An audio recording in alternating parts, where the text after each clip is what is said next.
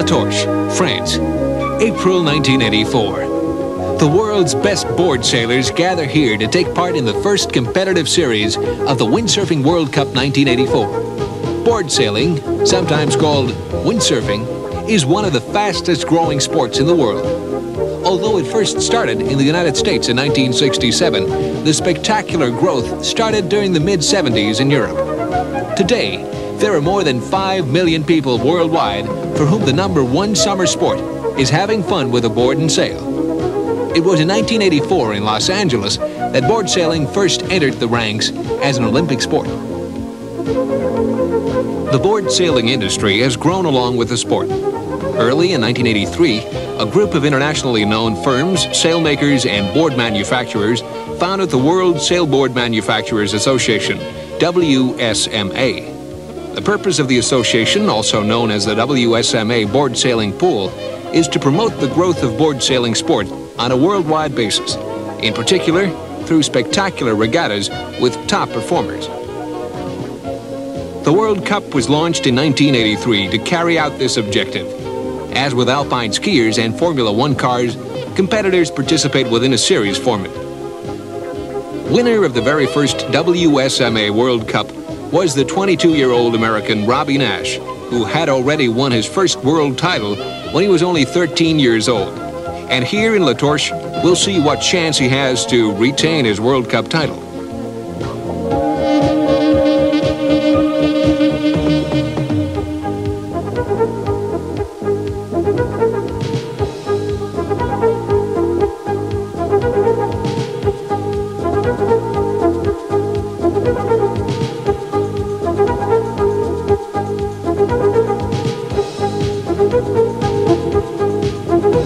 WSMA regattas are held for fun boards only.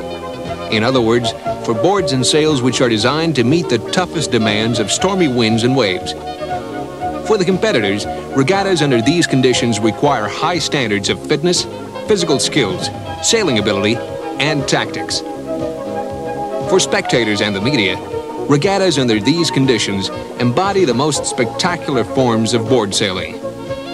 In addition, they enable manufacturers to put prototypes of potential series models through the hardest test trials imaginable. Wind and wave conditions permitting, 3 forms of board sailing competition are held in each World Cup regatta: course racing, slalom, and wave riding. From the resulting ranking lists for the individual disciplines, the specialist champions are established. Those who perform the best in all the 3 disciplines may then call themselves overall world champion. In La Torche, course racing is the first discipline. It takes place on a circular course with only a short, close reach, but a long wind abeam or reach course. All competitors begin each race in a mast start on the water. The total number of races in this discipline in each regatta is between 3 and 6. In this race, the Dane Tim Augustsson is in the lead, followed closely by 2 West Germans, Björn Schroeder and Jürgen Hunscheid. Last year, in the first WSMA World Cup Series, Hunscheid stood a very good chance of winning the world title, but had to retire prematurely when he awkwardly fell after a meters-high jump over the waves during a training session and broke a number of vertebrae in his neck. According to the doctors, it was a miracle that he survived the accident, but nevertheless, he's here again for this season. Most sections of the race are concerned with pure speed, and by the marker boys, it's a question of skill. One wrong move, and the board sailors can be suddenly lying in the water. Tim Augustsson wins this race. But in the total course racing discipline of the World Cup in La Torche, Tim takes 3rd place, behind Björn Schroeder and Arnaud Tellier.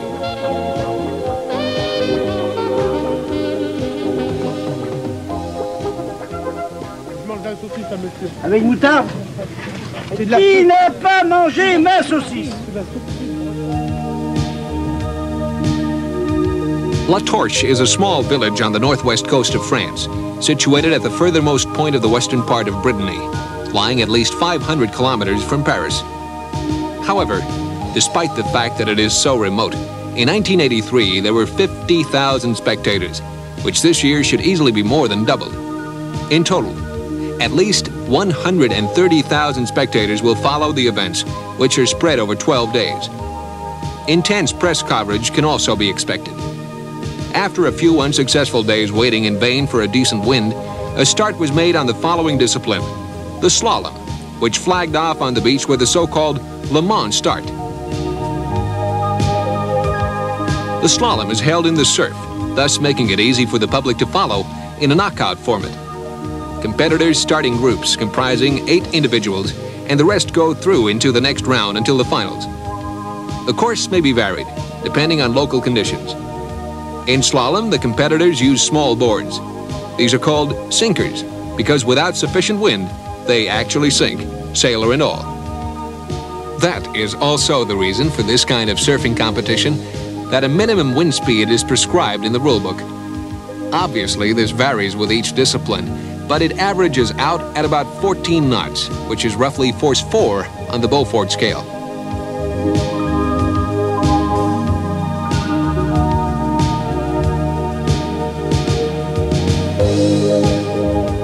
To everyone's great surprise, an unknown Frenchman, Robby Naish, wins the semi-final of the slalom from the favorite Robby Naish. This was, of course, greeted with enormous enthusiasm from the French public. We're certainly going to hear more about Naish in the course of this World Cup season, but it's Robby Naish, here at the start of the finals, who gets a flying start and claims victory in the slalom for himself.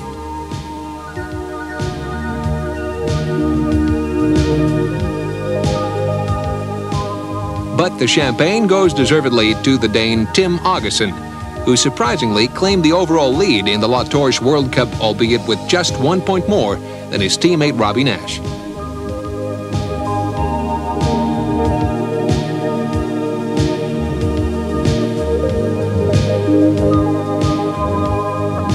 The opening of the Windsurfing World Cup is over. The main part of it is past. It wasn't possible in La Torche to complete the third discipline, the wave performance, where a jury judges various maneuvers in the surf. Unfortunately, lack of wind resulted in this discipline being called off. Each World Cup lasts around 10 days, and it always depends on the wind as to whether which disciplines can be sailed. Under ideal conditions, it's possible to complete all 3, but that seldom happens. This is really inherent to the nature of windsurfing, and participants, public and organizers alike, all take this into consideration.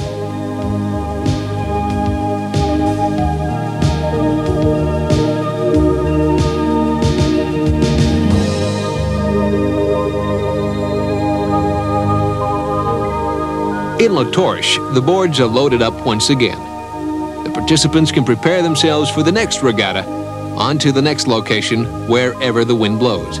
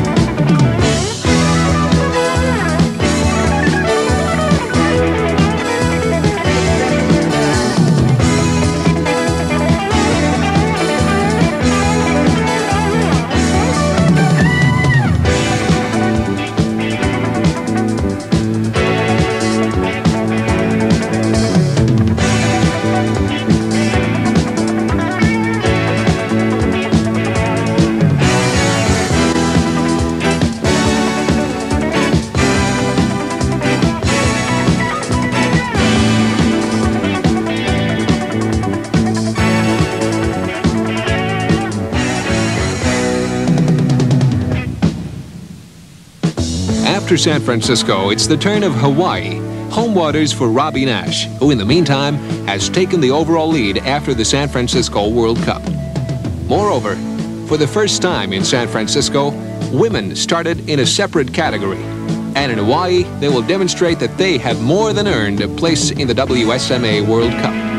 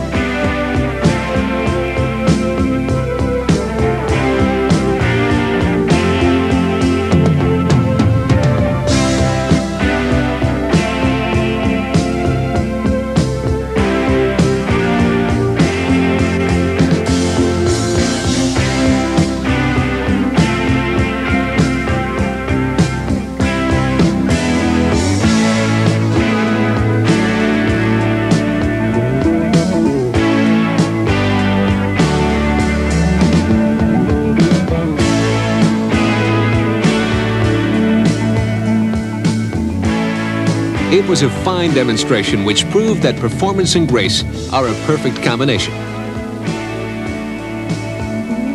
The World Cup in Hawaii also enabled it justifiably to be catapulted to the status of the Mecca of windsurfing. Almost nowhere else in the world could you ever find such an ideal combination of wind and waves. A combination that makes windsurfing so fascinating. A natural challenge for competitors and equipment alike.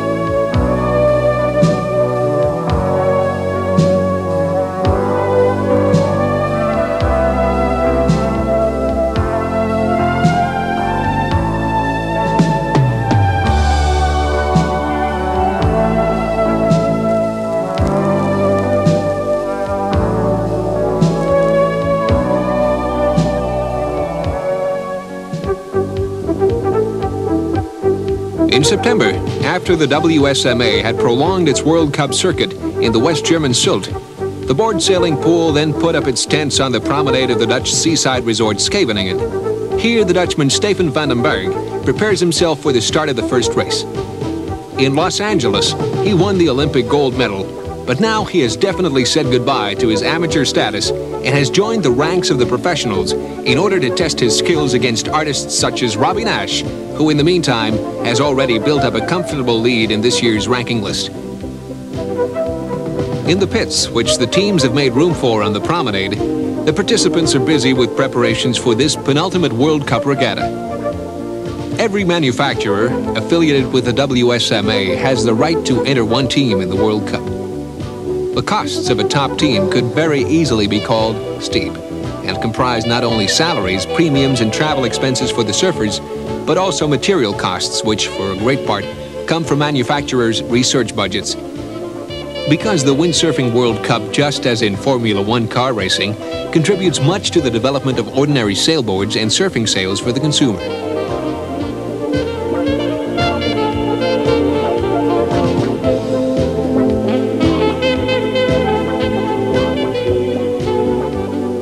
All special events are financed by sponsors who sometimes, as is the case here in Holland, put a complete service team on the water.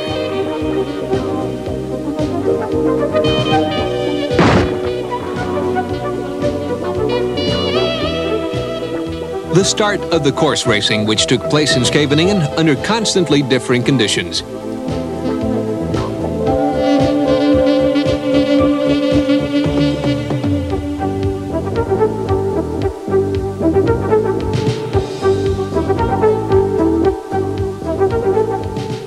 Naish was once again in a class of his own, But for Steven van den Berg and his fans, there was a pleasant surprise.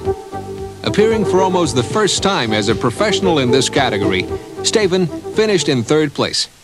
Partly due to the wind, which there was constantly enough of, the Scheveningen competition was a resounding success. Indeed, equaling the success of the previous year, the Windsurfing World Cup attracted more than 200,000 spectators and therefore was one of the biggest sporting events ever to be held in Holland.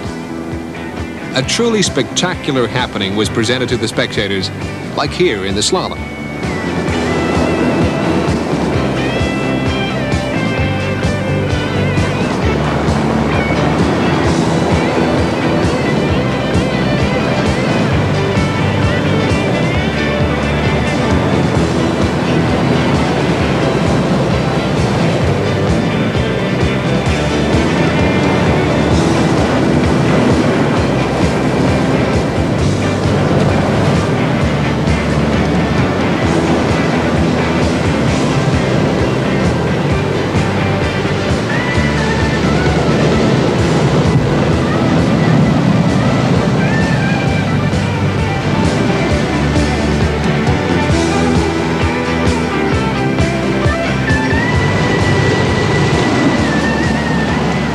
Once more, Naish won the event with panache, but there was also enormous admiration for Steven van den Berg, who, despite the fact that he was swept off his board by the enormous waves, succeeded in reaching the finals.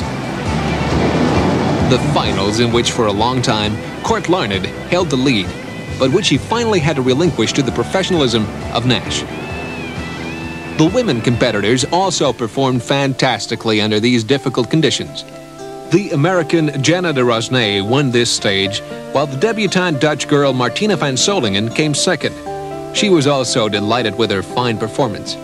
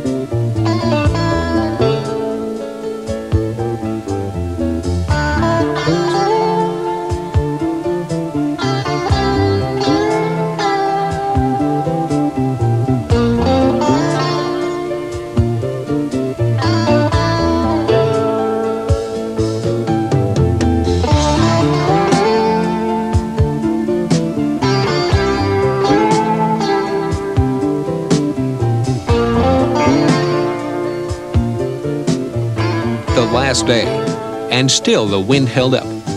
For the very first time during this season's World Cup regatta, all three disciplines can be completed. Today, it's the turn of the wave performance. Steven van den Berg is first to break the ice, so to speak, and despite the fact that he more than anyone has to get used to this World Cup discipline, he doesn't do badly at all. During the wave discipline, the jury are looking at the patterns made by the competitors in the surf. Windsurfing is staged in a knockout format, similar to that used for slalom, and is also sailed with small boards. Unlike the slalom and course racing, the winner is not the surfer who finishes first. Wave riding is a free form for funboard surfers. Within a short period of time, usually about 10 minutes, the participants must show their skill in the surf. A jury evaluates the quality of jumps, wave riding, and maneuvering.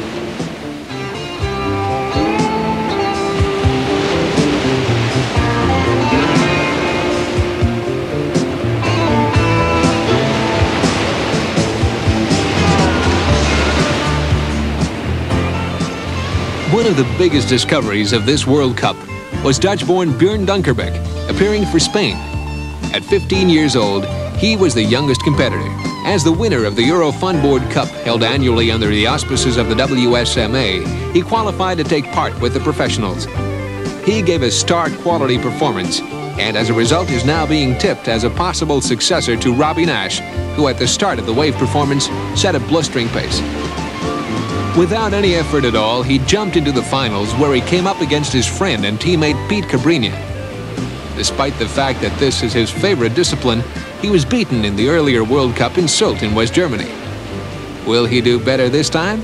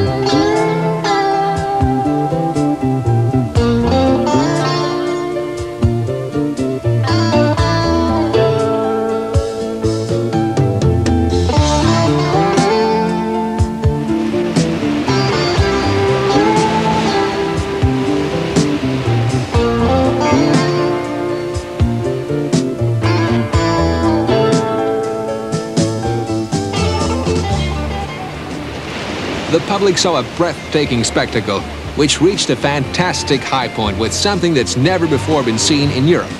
A salto.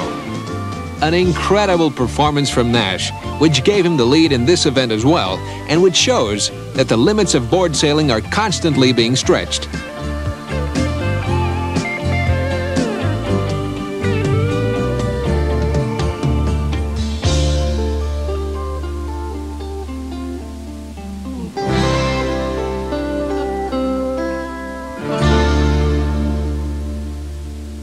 Japan, the land of the rising sun, is where we find the finals of the 1984 WSMA Windsurfing World Cup.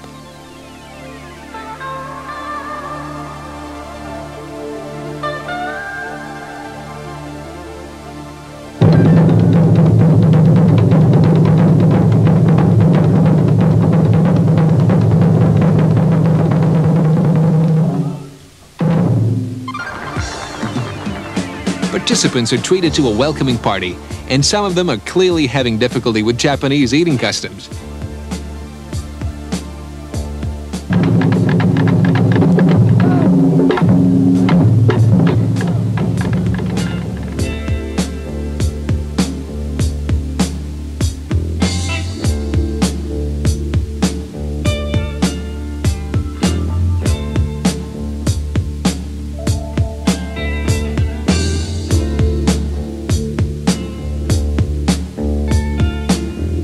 Board sailing is rapidly gaining enormous popularity in Japan, and the arrival of the Windsurfing World Cup circus certainly gives an extra incentive for further development of the sport.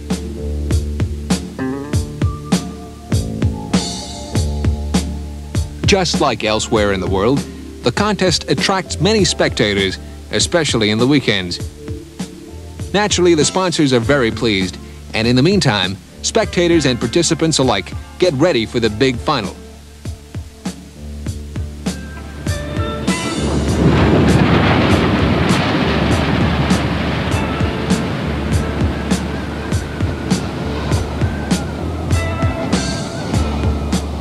Thankfully, here in Omiyazaki, the wind's also very favorable. There are enormous waves, but on the shore, the wind makes life uncomfortable now and again. At the skipper's meeting, last details are given concerning wind and course. The slalom is the first event on the program.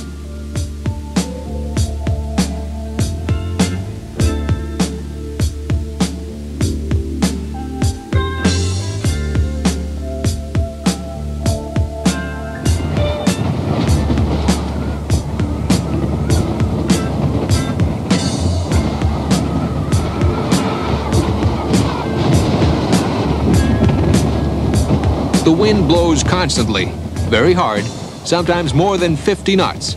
which is 8 to 9 on the Beaufort scale, and the waves are so strong that the buoys have to be put into position by helicopters. Then, the spectacle can start.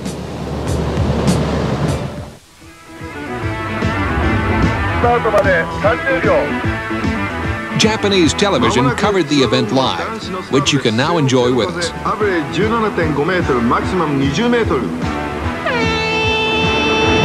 第1ヒートがスタートです。第1ヒートは6名が今スタートしたところです。左側からマウイメイヤ、そしてロベロテオテオが今いいダッシュ。マウイメイヤがなかなかいいダッシュですが、その横を抜いていくのはロベロテオテオ、そしてアレックス・アゲラも行きます。ロベール、そしてアレックスが1位、2位、3位がマウイメイヤの順です。下の方からアレックスが抜きますが、またロベールが抜き返す。ジャンプした分だけ遅れましたね。ジャンプするとそれだけ不利です。ロベールが今トップ、そしてアレックス・アゲイラ、マウメイヤが3位続いています。さあ、沖へ出るときはこの波をどうやってうまく処理していくか、この辺が一つのポイントですが、またアレックスが抜き返す。アレックス、そしてロベール、マウメイヤの順です。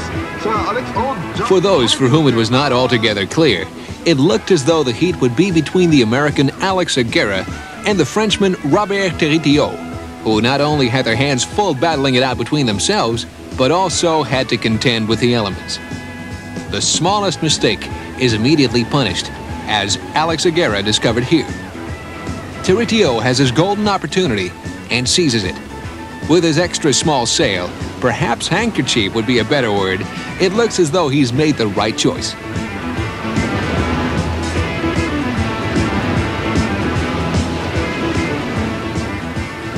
Flat out, Territio rounds the buoy near the beach. The surfers have to twice navigate the figure of 8 course, round 2 buoys, and finish at the beach.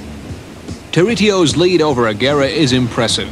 From the other participants in the heat, 6 in all, there's already nothing to be seen.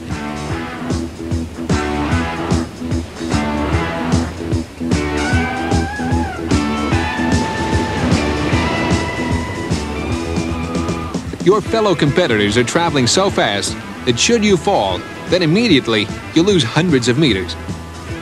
Nevertheless, a fall can happen just like that, and that's precisely what can happen to Territio.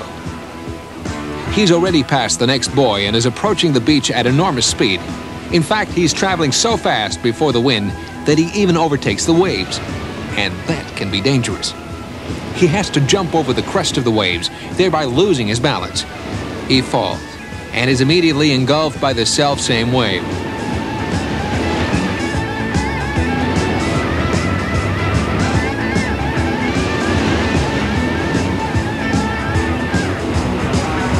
But Aguirre is also in difficulty, and he too is forced to make an emergency jump, but unfortunately loses his balance. Meanwhile, Territio has recovered and reaches the beach first, where the following participants are already waiting.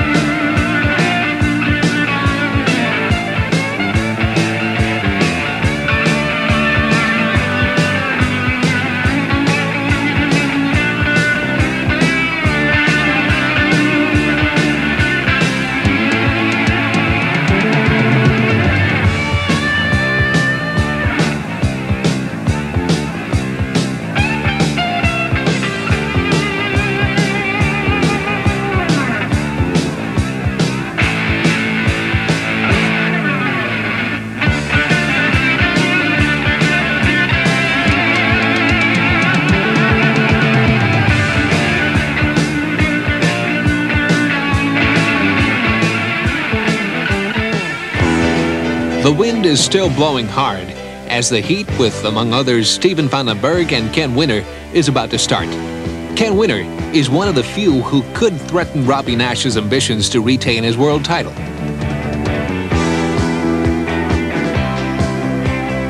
The surfers race over the water at an incredible speed. They're traveling faster than many a speedboat, and most of the time only the back of the board is in contact with the water. The fins ensure course stability. The jumps are the most dangerous maneuvers since you can not only lose your balance while in the air, but you also lose speed.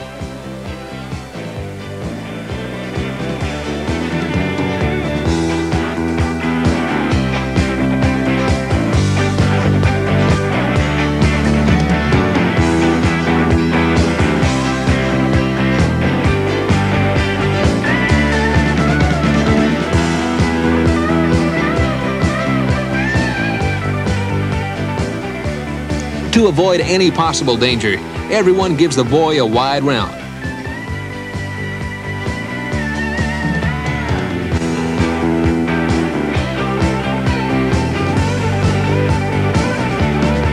No matter, while jibing, one after the other takes a tumble. Ken Winner is the first to recover and goes into a considerable lead, guaranteeing himself a place in the finals.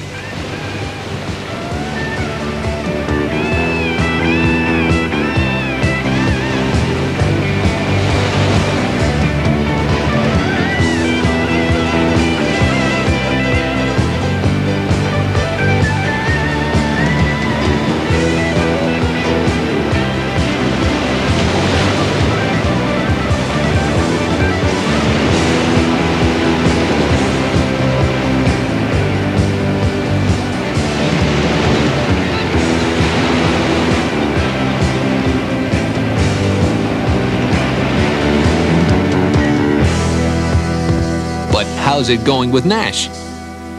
Despite the fact that he's had to work hard for it, he too manages to reach the finals.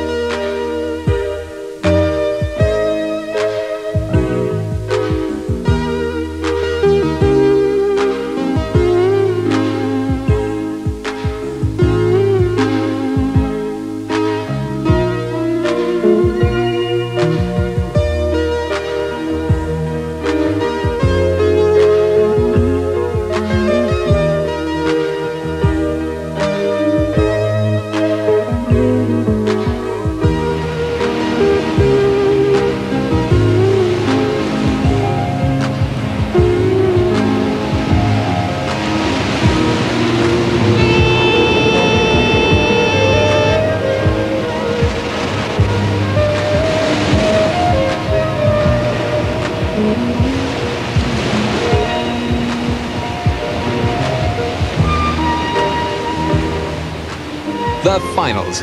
Almost immediately, Robby Naish takes an unfortunate wave badly and falls. The French talent, Robert Naish, goes into a surprising lead, followed by Ken Winner and Peter Cabrinha, with Naish following in fourth position. But just what can he do? Ken Winner looks as though he's going to be first round the buoy, but Naish slips masterfully in between.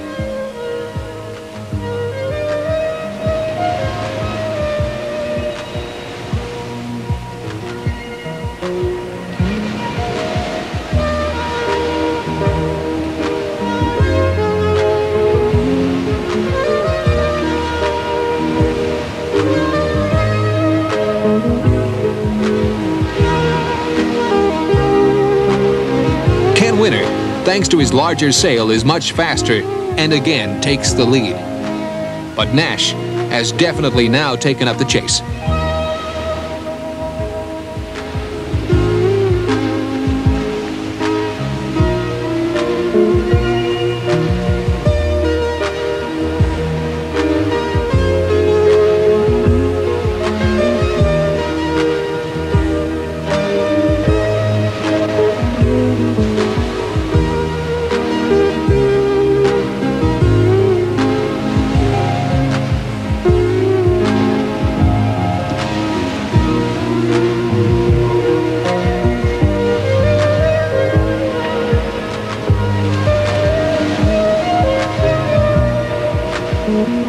Ken Winner is again first by the furthermost buoy, but loses his balance, and again Naish slips through.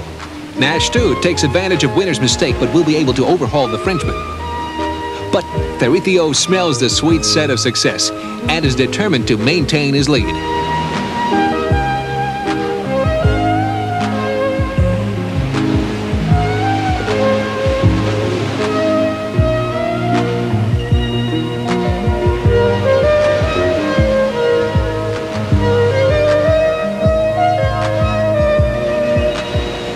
Just before the finish, he laps a tail-ender. And indeed, it's Terithio who reaches the beach first and wins this sensational slalom final.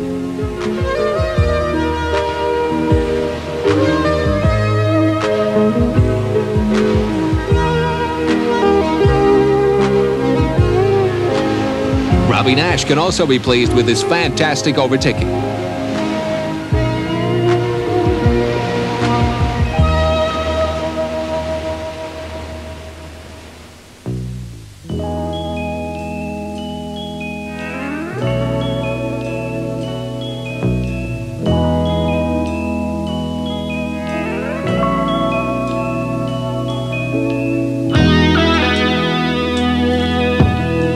In Omiyazaki, the surfers are getting ready for the next discipline, course racing.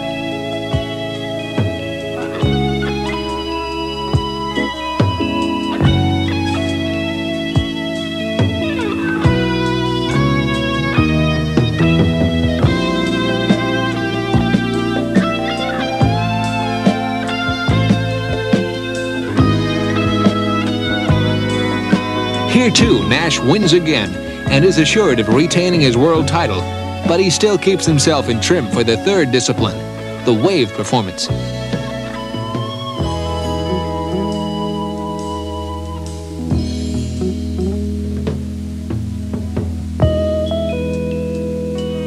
The wind is now completely dropped, and the Japanese fishing boats can finally be put to sea.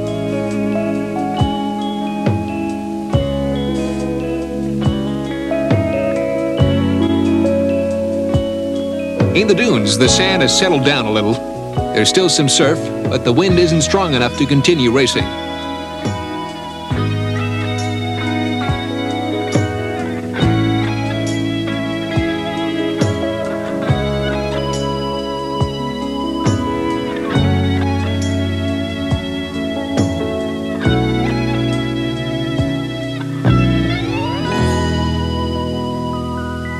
For the participants, it's time to think about other things, about home, for instance.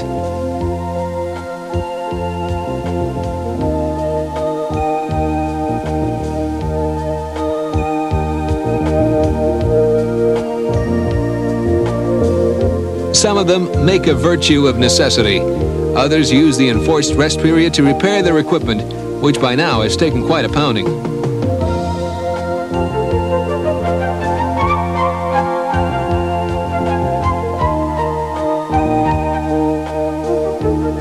Naish is very relaxed and concentrates on other things, but Ken Winter isn't pleased at all. The wind meter isn't anywhere near the point where it's possible to surf.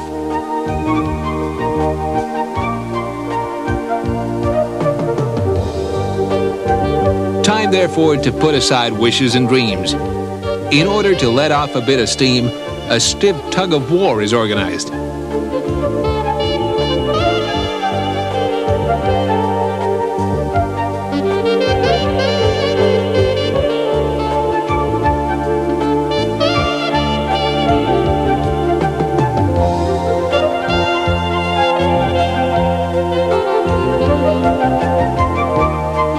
But the meteorologist still offers some hope. The wind is picking up. The spectators take their places, and the women prepare for the wave performance. The photographers go wild. That's obvious.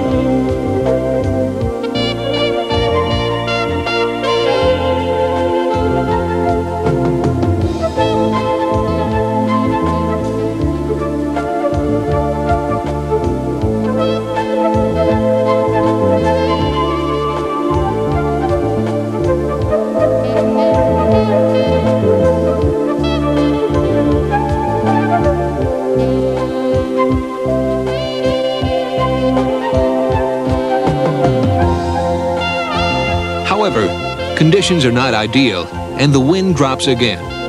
The men's wave performance is canceled. The women, however, complete their event. Sean O'Neill takes the first place, but her compatriot Julie DeWord wins this last World Cup, as does Robby Naish. A double victory for the Americans.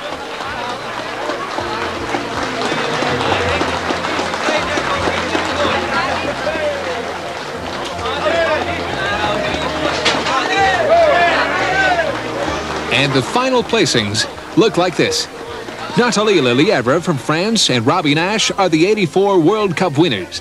Julie DeWord and Ken Winner, both from the United States, take second place, and Canadian Annick Graveline ends as third, just like Robert Terridiot.